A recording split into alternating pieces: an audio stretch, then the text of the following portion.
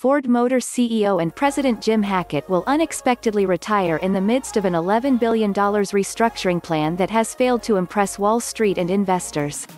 Hackett, 65, will be succeeded by his heir apparent, Jim Farley, Ford's chief operating officer, effective October 1. Farley, 58, will work with Hackett on a smooth leadership transition over the next 2 months, according to the company. The leadership shakeup will make Farley the fourth CEO of the automaker since the Great Recession, which nearly bankrupted the automaker. Ford shares jumped about 3% during premarket trading Tuesday following the announcement.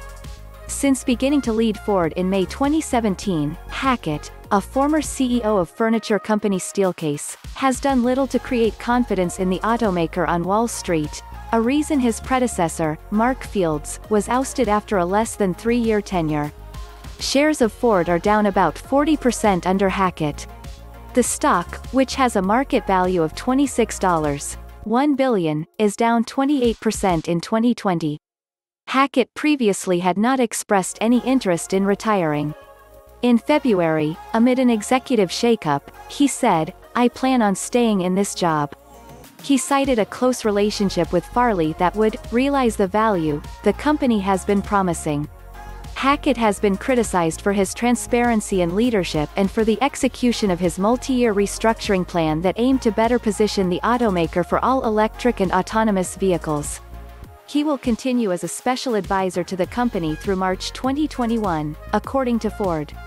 "I am very grateful to Jim Hackett for all he has done to modernize Ford and prepare us to compete and win in the future," Bill Ford, Ford's executive chairman, said in a release. The former furniture executive won favor with Ford, great-grandson of company founder Henry Ford, because of his reputation in Silicon Valley and motivational skills. Ford, during a call with reporters Tuesday, complimented Hackett for his leadership during the coronavirus pandemic, streamlining the automaker's operations, forming a global partnership with Volkswagen and other actions. He promised a seamless transition from Hackett to Farley.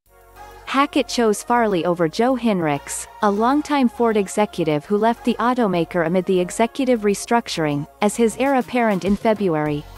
Farley joined Ford in 2007 as global head of marketing and sales. He has held a variety of roles since then, including head of the automaker's Lincoln luxury brand and several international operations such as Europe and South America.